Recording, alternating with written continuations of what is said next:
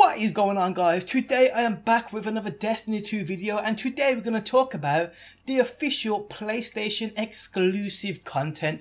Now, I'm not sure if you guys are aware, but there is a unlisted video on the Destiny game YouTube channel which actually shows the actual exclusive content trailer, which I'll show you guys on screen now. Now, notice one thing about this video which I've never seen on any other Destiny video, especially Destiny official video anyway, and that is the like and dislike ratio. There's almost double the amount of dislikes than what there are likes on this video, and that tells you guys one thing. It tells me one thing, and that is people are clearly not happy with exclusive content. It is as simple as that. Now, me personally, I'm an Xbox player.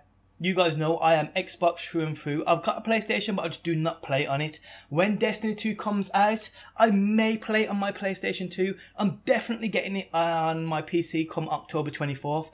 But Xbox is going to be my main again. It's as simple as that. Because the exclusives ain't that great in my opinion. You get a strike, you get a PvP map, you get a couple bits of armor, you get a ship, and you get an exotic weapon which can switch its burn type. That's it. I mean, there's nothing there major for me. Like, all my friends are on Xbox. I don't really know anybody on PlayStation. So leaving all them friends behind for a few extra bits just isn't worth it to me.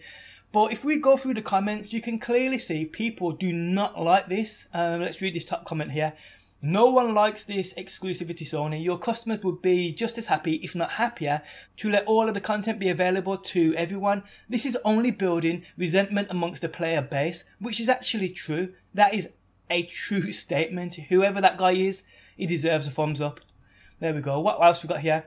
This hurts everybody, including PlayStation players. These strikes and weapons will never show up as Nightfall strikes or as drops until they become available to all. Again, thumbs up. Title exclusive content trailer. Description timed exclusive. Off. We'll ignore that. So Bungie has not learned a thing. Truly they and Activision are a bunch of and I hope their life work. Damn, this dude's mean. This dude is mean. I ain't gonna thumbs that up. Oh my, Bungie, is it really worth pissing off 2/3 of your fan base for a few extra bucks? Especially because you're sticking with the weaker console. Imagine the stuff you could do with the Scorpio and PC. Definitely deserves a thumbs up. Now, we've seen what the game looks like on PC with that 4K 60 frames per second gameplay that was uploaded day before yesterday, was it? If you haven't seen that, I'll link it in the video description. People, it looks absolutely incredible. It's mind-blowing. Seeing that, then seeing what it looks like on PS4 and Xbox One, it's just, there's no comparison. There really is not. This shit is so lame. Stop doing this. It's a multi-platform game. Stop putting exclusives on one console over the other. This only makes me hate Sony even more. Now, me personally, I don't hate Sony. Not for this. I mean, they're smart. But it's all business at the end of the day.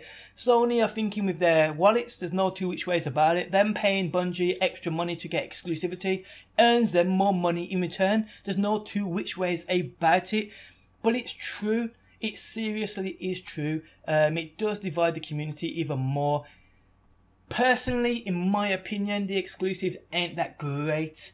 But yes, that's just my opinion. A lot of people don't see it that way, and I can kind of see where they're coming from. Now, if you have an opinion on this, let me know down below in that comment section. But the guy about how it would look and how it could be on Xbox Scorpio or the Xbox One X and PC, it's true, it really is. This game could look a shit ton better on the Xbox One X and the PC, but Luke Smith did confirm that it is locked at 30 frames per second on all consoles. Now, that in my opinion is the only downside to the PlayStation exclusivity, is because it looks weaker. It don't perform as good as it can do on the better console, being the Xbox One X when that comes out. I think it's in November.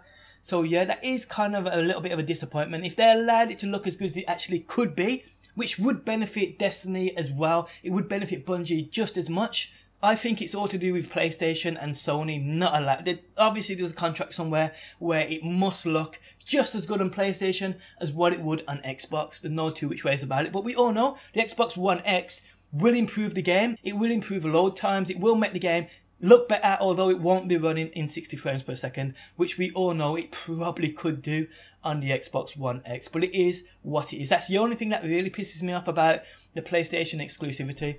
Nothing else I'm really fussed about, to be honest with you guys. A few weapons, a few armors, a map, a strike, same old with Destiny 1, didn't bother me at all. Now, it does say that it's a time exclusive until fall, I believe. Let's have a look at the end of the trailer. It does say at the end somewhere right there.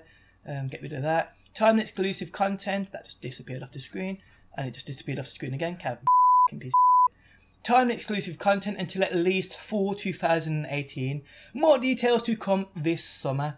So yeah, I mean, next year, Xbox users may get this Strike PvP map and exotic. By the time next year comes though, how many DLCs will have come out with more exclusive content for PS4? That's what you gotta ask yourselves. But yes guys, it is what it is. Let me know what you think about this down below in that comments section. Are you happy as a PlayStation player that you get exclusive content? Are you mad as an Xbox player that PlayStation players get exclusive content?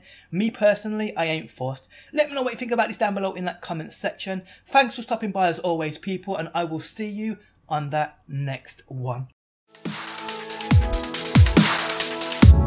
Always in the wrong.